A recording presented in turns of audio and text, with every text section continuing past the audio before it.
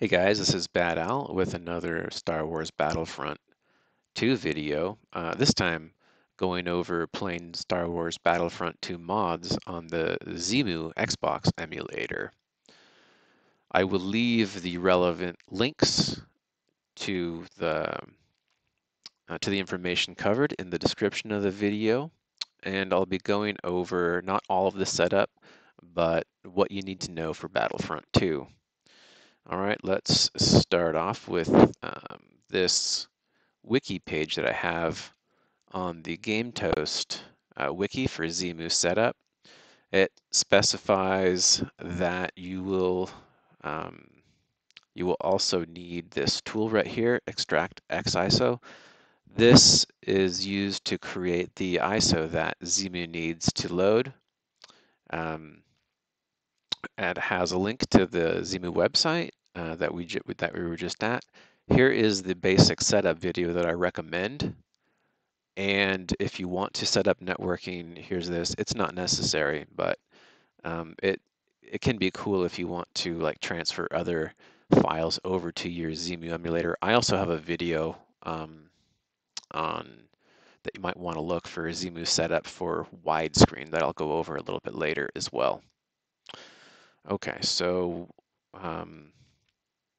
let's start by going to the Clone Wars Revised page, and then here in the video, or not the video, in the files section, download this Star Wars Clone Wars Revised Xbox Beta, and use this link to download it. I have already downloaded it, and I will show you where it is on my desktop. Okay, it's right here on the desktop.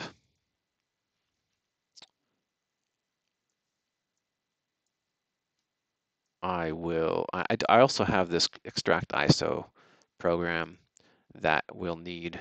We'll just extract this here. Won't take too long. Okay. So if we go into this folder, there's a README. This will tell you how to set up the rest of the way. You're not actually supposed to release the executable code that comes with the game, so this doesn't include it. So you will need to have a copy of Battlefront 2 for Xbox, and you'll need to get the default .xbe, copy that, and then paste it into this one.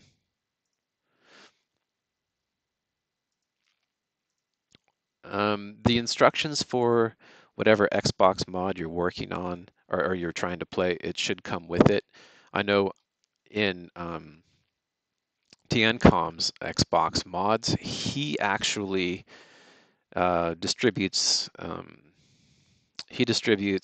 lot of the files, but he is assuming that for his mods that they be pasted over a Battlefront 2 game. In this case, it's different. So all we really have to do is paste this default XBE here. Now, if we take a look at the web page for the setup, we're going to be using extract ISO. The link is right here. But if we're going to create it, we just basically use it. We call the program -C for create and give it the folder name. Let's take a look at I have a batch file right here that basically just puts that in there. And that's all it looks like. So if we want to use this from the command line, we can. Since I already have a batch file, I'm just going to run that. And then that will created the ISO. Okay. Okay, let's open up XEMU and browse to that ISO. Okay, drag in XEMU here, load the disk. Oops, it's on the other desktop. let's see here. Let me drag that over here. It's in this folder. Okay. Let's open it up. Then we'll do a reset. Okay. Let's make this big. Hit F11. Or actually, maybe view full screen. Okay. All right, here we go. And here's some nice here's some nice shell videos for the Clone Wars Revised Xbox mod. And let's go to the instant action page. Now, if you've never set up, if you've not set up your widescreen options, you'll get something like this on this particular mod, and that looks pretty terrible. It still works, but this this instant action level select screen was intended to be used under widescreen. I didn't test it under the regular 4:3 aspect ratio, so it's not great. But we can fix that. And I have another video that goes over fixing that, but I'll just go over it again here. We load disk. We're going to load the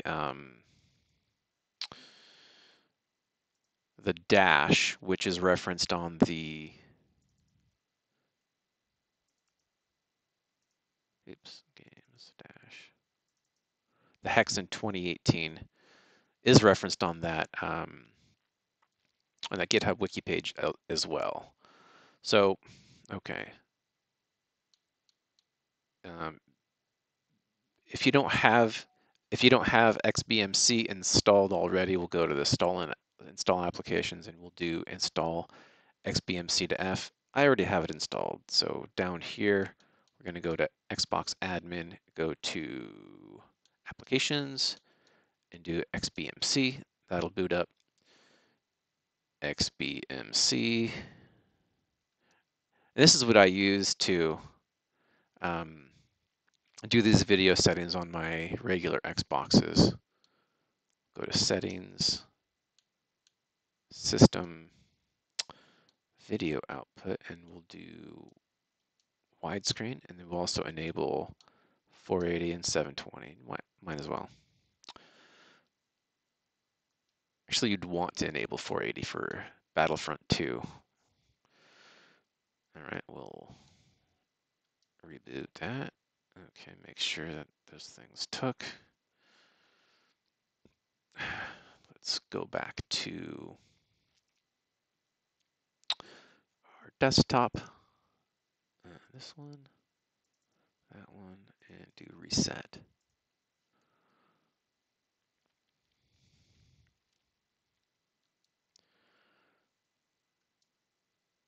Okay. See, now it's not all messed up, so we can choose these levels and have it look as it was intended, not all messed up like it is when it's in the normal non-widescreen format. Okay, let's just check out Mandalore Plaza. All right, let's see here. All right, these guys are pretty cool. This is the Bomb Squad. Shout out to Sith Kenny, who's the mod master for the Clone Wars Revised. And I asked if I could do a port to Xbox sometime back, and this mod was released, I believe, last year or maybe the year before. But anyways, I really liked the Clone Wars Revised, and was really glad that Sith Kenny allowed me to port this over to Xbox. It's not a straight port. This is actually it's basically a redo. It's a redo of the game using the units and the levels and the music and the sound effects that